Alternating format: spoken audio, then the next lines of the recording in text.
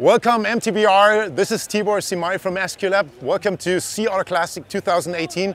I would like to show you 3 of our new products. So one of them is the 711 grip, which is cross-country oriented.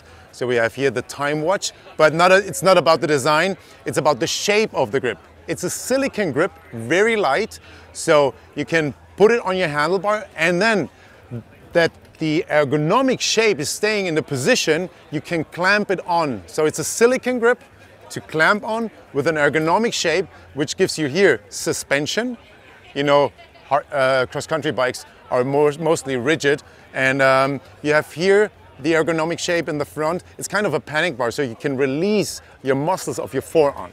So the next thing we have is, from last year, we introduced it to our OX series. OX series means it's more gravity and e-bike oriented. E-bike is pretty popular in Europe, and I saw in Santa Cruz some guys riding the e-bike on the illegal trails. But we want to show, don't laugh. So we want to show you the new saddle. It's the OX series, which means it has a little bit more padding.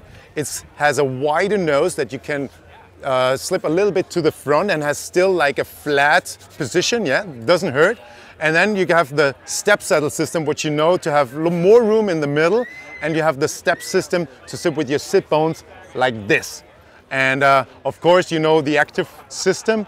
Active system means it mobilizes your spinal discs.